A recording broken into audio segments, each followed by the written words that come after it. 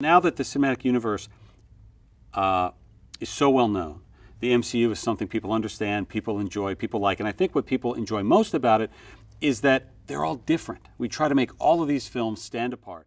Hey everybody, it's Charlie. We got a bunch of Marvel Phase 4 movie news. You may have heard about Disney shifting some movie dates around. Their master schedule has changed a little bit. Tom Holland has also been talking about more Spider-Man films, so I'll explain everything. There's a new round of that Spider-Man PS4 game giveaway. All you have to do to enter that is be a subscriber and leave a Marvel-related comment on the video. I'll name a new winner at the end of this.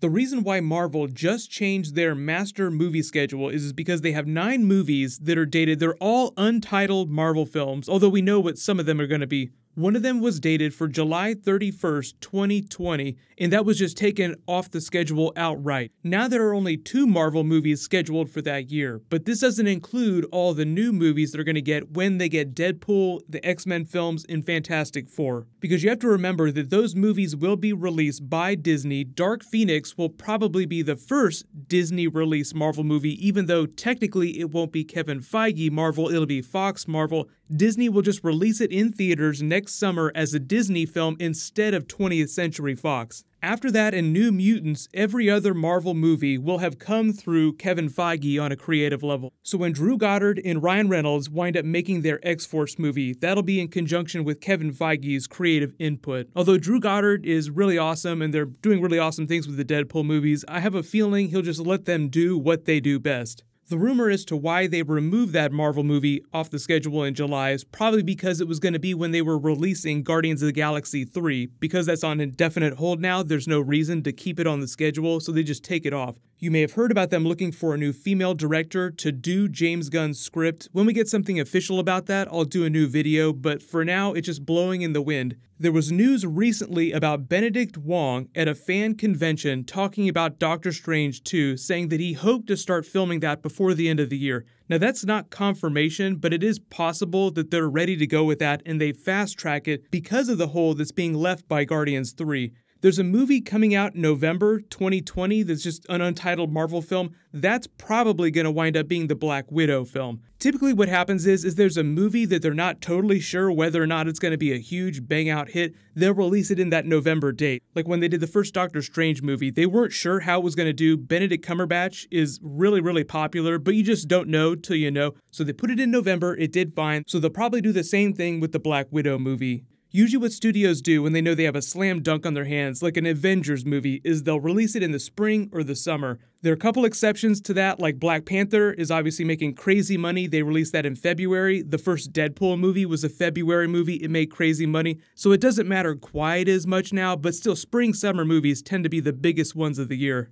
You probably heard the rumors about Tom Holland letting slip that Marvel and Sony are planning on doing a 3rd Spider-Man film together. Tom Holland probably has an idea for what's going on, but plans change over time. So what'll happen is after they release Far From Home next summer, then you'll start hearing them talking about what's happening with the future of Spider-Man between Marvel and Sony. The success of the Venom movie will mostly lead to more Venom movies. It's Sony getting bolder with those other spin-offs like Morbius, the Kraven the Hunter movie. They finally officially confirmed Black Panther 2 with Ryan Coogler, so they said that they probably won't see that till February 2021 just because Ryan Coogler wants to take a little extra time to get the script right so that it can be a really big movie because Black Panther overperformed so much that it's going to be really hard to beat that. But based on what Kevin Feige is saying about how they're getting weirder and weirder in the Marvel Universe, doing really cool things that they would have never been brave enough to try before, then it'll wind up being something really, really cool because it's one of the new crown jewels of the Marvel franchise to make as many royalty puns as possible.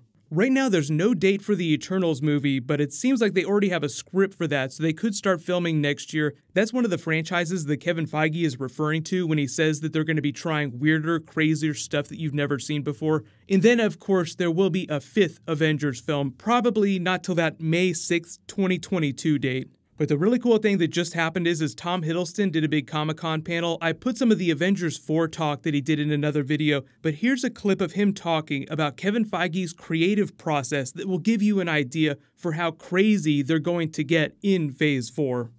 I think it's also, isn't it, understanding the process behind making these films. And as I think everybody at Marvel, I think they take huge confidence with every new leap. Kevin Feige has told me that the fact that people enjoyed the first Thor film gave him the confidence to dream Guardians of the Galaxy into existence. He thought, okay, people accept that superheroes are going to leave Earth and go into space. And then when Guardians worked, it was like he knew he could start cooking Infinity War. I think so. As Marvel have grown in their extraordinary and unprecedented creative confidence, I think I felt more confident in their processes. I mean, it's so easy to rewrite your own history. I remember being terrified making the first Avengers film because it wasn't a given that it was going to work. It only worked based on how hard we worked to make it work.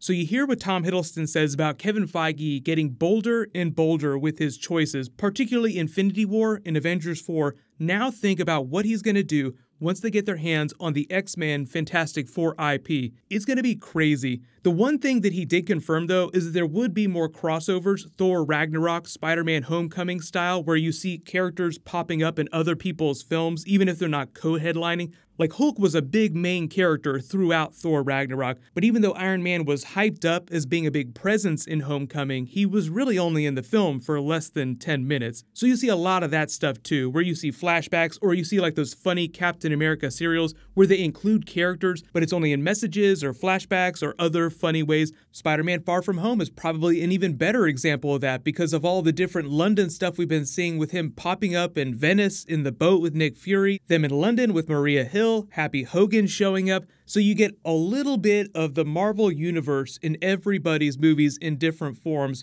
without necessarily them overtaking the entire film. Like, the plot of Far From Home will still revolve around Peter saving the day. He just gets a little bit of advice from other people and a little bit of help when it's necessary. A lot of really weird crossovers, all connected by this through line of the Avengers films. First 10 years, it was Thanos and the Infinity Gauntlet. Next 10 years will probably be something on a more multiversal level. But obviously we'll get teasers for that when we start seeing footage for Avengers 4. So let me know in the comments below, which Phase 4 movie are you most hyped up for right now? Daredevil Season 3 is out. I'll be doing new videos for that soon. Leave all your requests in the comments below. Congratulations, John Doe. You're the giveaway winner from my last big Marvel video. Please email me on the About page of my channel so I can get your details. Click here to learn about Netflix canceling Iron Fist and Luke Cage, and click here for my breakdown of that Avengers 4 trailer. Thank you so much for watching. Everybody stay awesome. I'll see you guys tonight.